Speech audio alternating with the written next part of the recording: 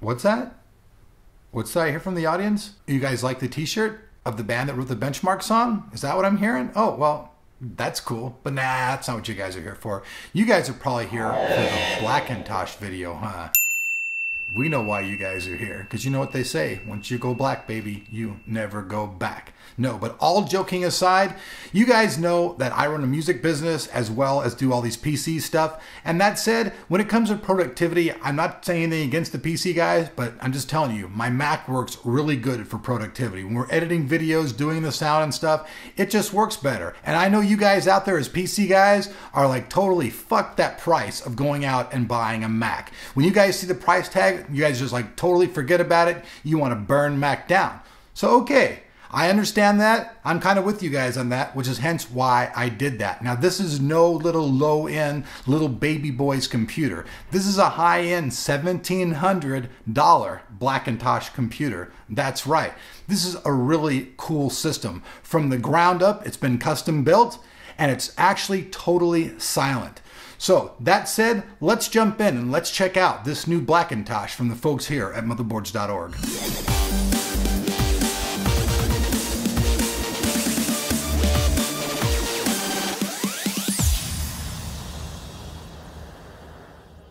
Now, before we actually jump in and show you guys the system, I have to send a shout out to Tony Mac X86, because without this guy's help, none of these projects for any of us would be possible. His help is what got this system up and going, and we want to just give you a salute, Tony, and thanks a lot for your instructions.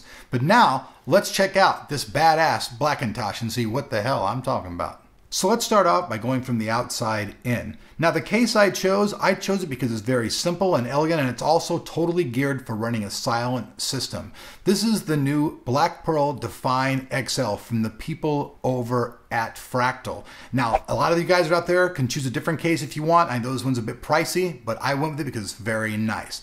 Then we'll start off and we'll bop over to the power supply. I use the TR2. This is the 700 watt version from the people over at Thermaltake. You guys could opt out for a different power supply if you want. I just went with this one because it's one of the ones I had lying around.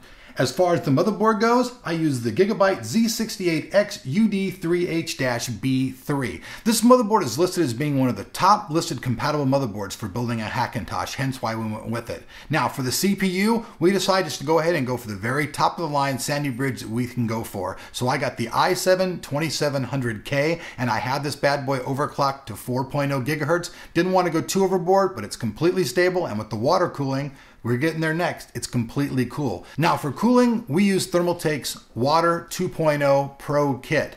This thing comes to the market just a little bit over $100, and it's doing a very excellent job of keeping this CPU running cool and quiet. Now, because of that, we also have a Geekbench score, which is over 14,000 points. This blows away any other single quad-core Mac that you're going to be able to get your hands on, whether it be a MacBook Pro, an iMac, or a Mac Pro. For the memory, I want to give a shout out to Robert over at Corsair and tell him thank you very much for the 16 gigabyte Dominator kit that he's provided for us. It's working very well in this system, and we're doing video editing and rendering. It's really kicking ass. As far as the video goes, if you were to go out right now and configure your Mac with some of the things we have in it, you would be blown away at how much it cost. And you couldn't even get the 6870 that we have in here. We're using an XFX 2 gigabyte version 6870.